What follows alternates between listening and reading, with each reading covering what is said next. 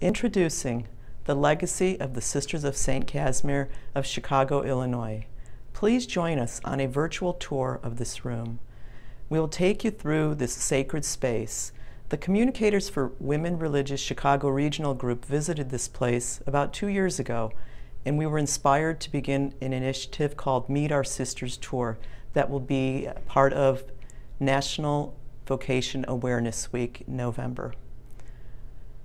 Who are we? We are Dinah Chivas, Sister Margaret Zalat, Sister Margaret Petkavich, and Christine Bucko. Please join us on the virtual tour.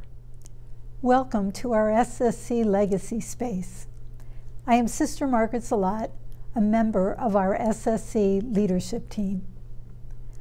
Our Legacy Space is located on the first floor of our former mother house, now known as the St. Casimir Center, home of Catholic Charities of the Chicago Archdiocese and our administrative offices.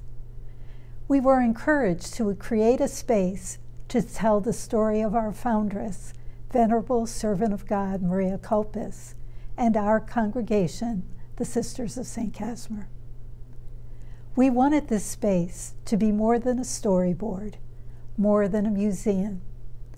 We wanted it to be an experience that would inspire visitors, real or virtual, to connect their own dreams with what they saw. It is our prayer and our hope that the dream continues. God is calling each of us to follow our hearts and find a way to make a difference in our world, just as Mother Maria did.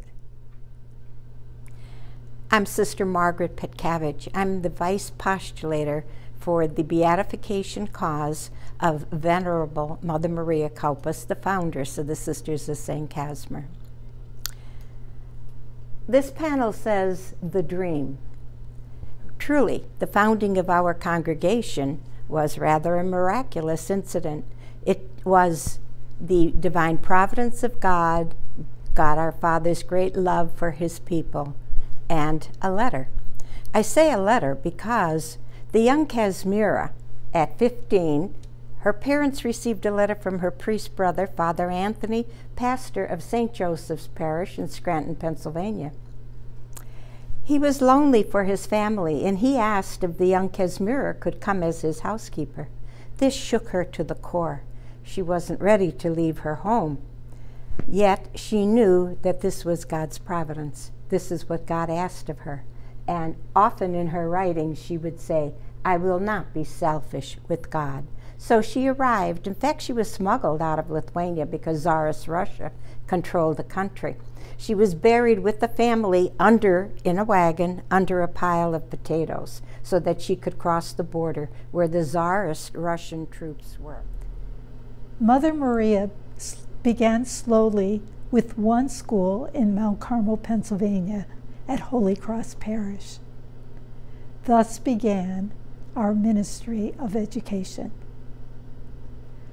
While Mother Maria was at Mount Carmel, some priest friends were getting things ready to move the center to Chicago. They actually were starting from scratch. They picked out the land, they started building.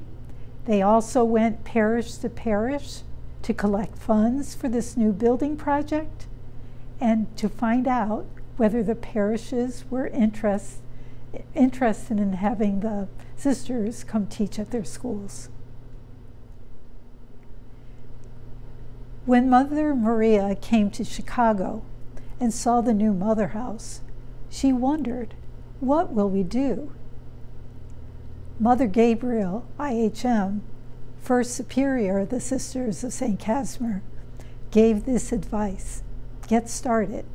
She didn't care what time of the year it was, how many students they could recruit, and so Mother Maria recruited 4 boarders and 17 day students and opened what became St. Casimir Academy.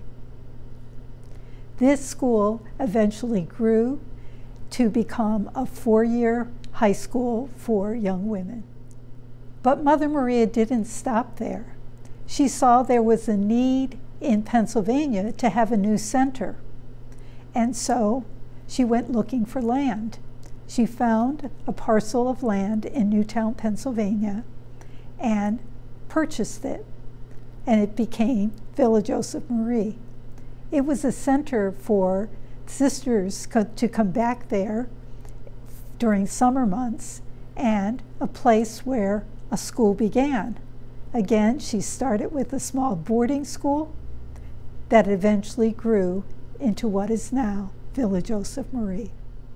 This panel is entitled A Holy Woman. Mother Maria was gifted with two parents that were great examples providing for her leadership skills. The mother was the caretaker of the poor in the village, and the dad had leadership skills assisting the pastor. He also knew the Psalms by heart and would pray them throughout the day. So she was embedded with these two gifts. Once the process for Mother Maria's beatification and canonization cause was established, there were many areas that had to be addressed. One of them was to preserve all of the artifacts that were in her possession. This case displays just a few of the things that we had found. We found the medal that she had worn, the rosary that she used, the crown that was on her head when she celebrated her silver jubilee as a religious. Many of the relics that were found in her desk or on her desk, the rosary that she wore around her waist, her naturalization papers and her eyeglasses, and the cord that she herself had created and worn around her waist.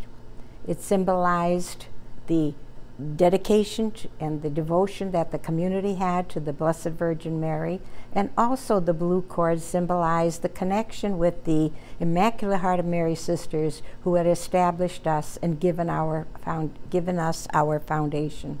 They remained very close friends throughout our lifetime.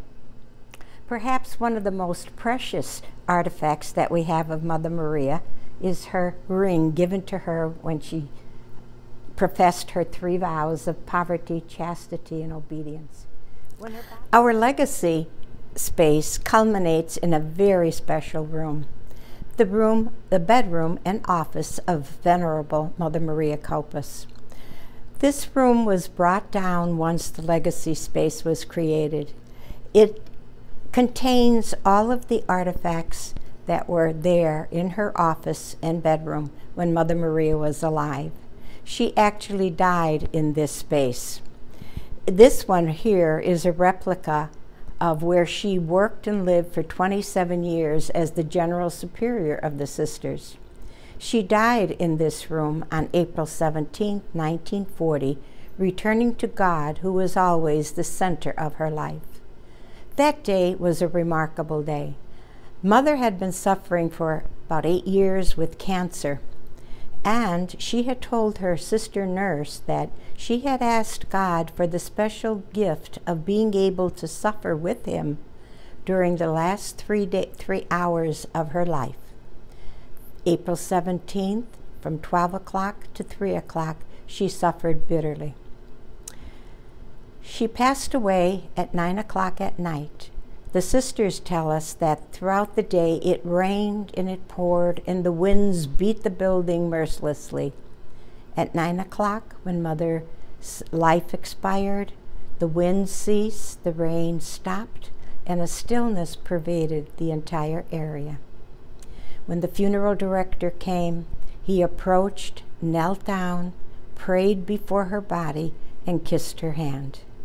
All of this is witness of the holiness and the sanctity of Mother Maria's life, and how people had witnessed this and held her in such great esteem. It was Cardinal Cody, 40 years later, in giving a sermon to the sisters on New Year's Eve, when he began to speak about her as a holy woman. And I still remember the moment when he said, "Why aren't you sisters working on her beatification cause?" Of course, we couldn't wait for him to come out of chapel, and the General Superior said, Bishop, what do we do? What do we do? And he said, call my office and I will assist you. And that was the beginning of the cause. So you see, there are many people to whom we owe a debt of gratitude for helping us bring Mother Maria to this spot of Venerable Mother Maria. 3 of our sisters who were artists at the time after she had passed away were ready with materials to make a death mask. They did. They created her face most beautifully, and a bust was made, letting us know forever what did she look like, for many of us had never met her. As was mentioned, the bishops of Lithuania invited Mother Maria back to her homeland. There she established the Sisters of St. Casimir. This, in essence, was a gift to her homeland. The congregation grew, they staffed many schools, and worked with various people who were in need of God's love and their ministry. Because of her work in Lithuania, Mother Maria was presented with the medal called the Grand Duke Gediminas Award in 1933 for the work that she had accomplished. This panel depicts the history of the Sisters of St. Casimir. Of course, too much has happened over the past 113 years to really go into depth, but perhaps we could talk about the different cardinals of Chicago who have supported the cause. First, in 1986, Cardinal Bernardine assisted us with sending materials to Rome. Then we had Cardinal George, who was present for our 100th celebration in 2007. This depicts the sarcophagus that was created after Mother Maria's holy remains were exhumed. One of our sister artists created her in the midst of her ministries and her 2 foundations. Lastly, in 2010, Cardinal George was present in Rome, and he presented the book known as Oppositio. Today we continue our ministries with the same spirit that Mother Maria had. We continue using the words of Mother Maria, always more, always better, always with love for God and neighbor. And if you look at the panel behind me, you see some of the ways in which we're doing this. The top image is an image at an immigration rally in Washington, D.C. We had spent considerable amount of time in Chicago studying the plight of our immigrant brothers and sisters and decided we had to stand with them. And so we joined with over 100,000 people at Washington Mall. And we were proud to stand with our brothers and sisters from Chicago. We want Mother Maria's dream to continue. And so we have a very active part of this legacy space. And it's the one that children love to run to. But we tell them the message of this bell that's here. And we want to ring it. We want them to ring it. And this one time I had 2 young boys here, and they were ringing the bell, and they decided that each time they rang the bell, it reminded them of a promise they were making to God. And so what we wrote on this wall of our legacy space is we're reminded that the bell rallied the sisters to prayer, service, activities, and meals. This was the actual bell they used. And so we said, so let its chime also be your call to action as the legacy continues through you. Go forth and do good in the world.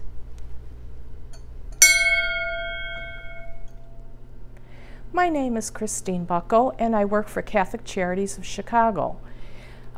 Here in 2014, the sisters dreamed and prayed for some organization to continue their mission, and that happened when Monsignor Boland came and saw the potential for this property. The property was transferred in December 2014. So the mission of the sisters continues as Catholic Charities helps anyone in need. And here we have 24 programs under this roof, but totally Catholic Charities has 150 programs taking care of the needs of everyone. The staff represents all different cultures, and when a client comes in, they're greeted warmly by Sister Margaret McTaggart saying, "Good morning, good afternoon, beloved of God."